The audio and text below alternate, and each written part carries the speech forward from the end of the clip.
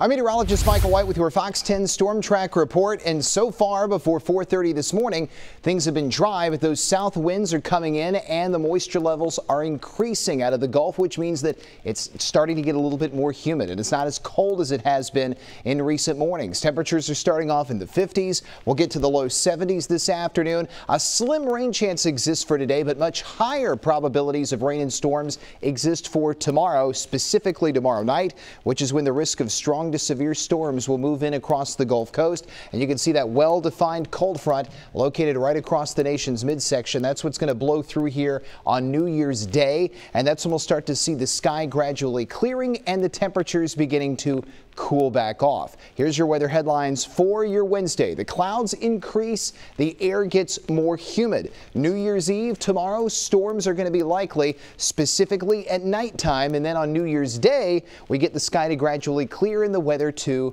improve. On the Fox 10 Futurecast for the next 24 hours, we'll deal with a partly sunny sky.